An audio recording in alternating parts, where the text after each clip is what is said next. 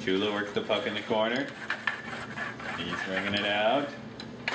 Go! Lafardier scores on the one-timer from Chula.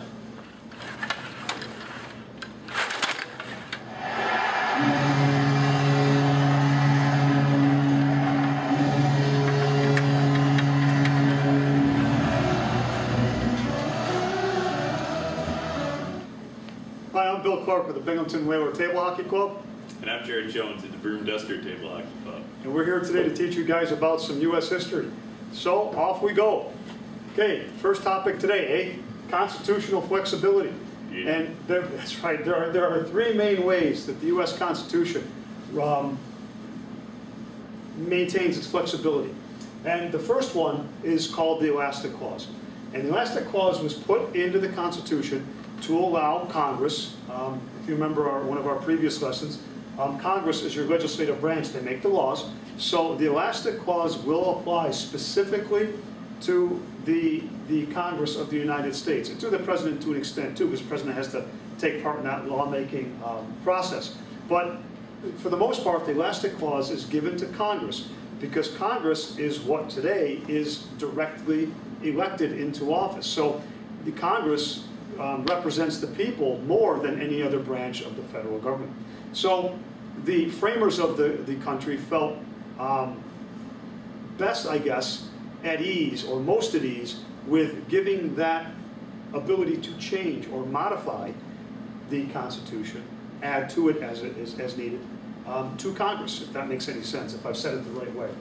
And there are two parts to the Elastic Clause, which cannot be implemented without both of them being in place. In other words, if something is necessary, and there's probably a great number of things out there that the people of the country would say are necessary. In other words, we need these.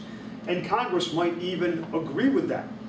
But it also has to be proper, and that's the part that most people forget. Necessary and proper. The necessary, I believe, is probably the easiest of the two to fulfill. But proper is the key word here, the operative word. And what does proper mean?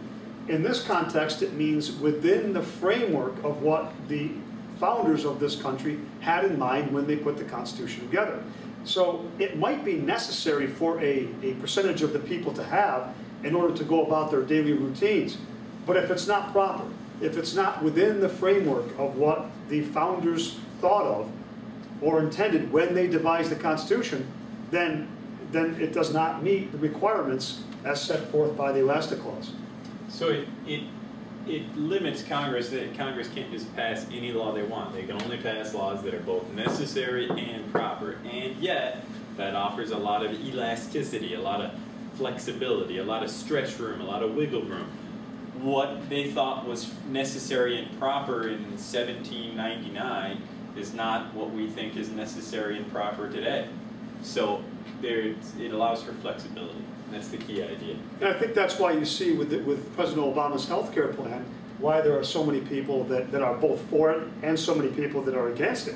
Because it depends on how you define what proper is. I think that there's, without going too far, and please keep your hate mail to yourselves, there's probably a number of people out there that would think that the health care plan is necessary for them. Maybe not for me, but maybe for them it is. Is it proper? That's the key question, and I'm certainly not going to even begin to answer that. There are, suffice to say, a number of people that think it is proper, and there are a number of people out there that think it is, at the very least, anti-constitutional, meaning that it goes within the framework of what the founders had in mind when they put the Constitution together. And you can research that and figure out your own, find your own philosophy in regards to the Elastic Clause. But the Elastic Clause, necessary and proper, and as Mr. Jones said, as Indiana said, it allows for the federal government to roll with the current times and adjustments that are needed within what people think are necessary at the time. Awesome. So the Constitution allows the government to change its interpretation a little bit over time with this Elastic Clause.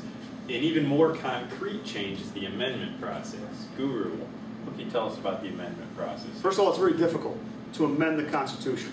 If we look back, the first 10 came with the Bill of Rights.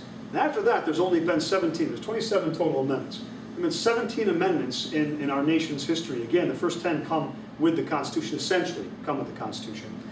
So it's very difficult to get the nation as a whole to agree. And it's not necessarily an entire nation. It takes 3/4 of all of the states. That's why we have 2/3 and 3/4. 2/3 of Congress has to agree to amending or changing the United States Constitution.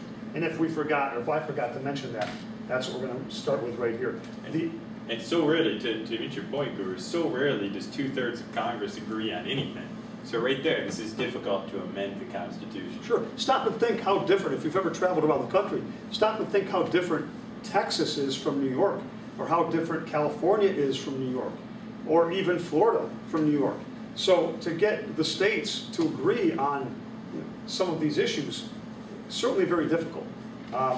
And we could talk more about some of those issues in another date, particularly the Reconstruction Amendments, because you might be asking, well, how did they get the Reconstruction Amendments passed when the southern states were all for slavery? Well, they were forced to agree to these things, or they wouldn't be admitted. Special circumstances. Special circumstances, exactly right.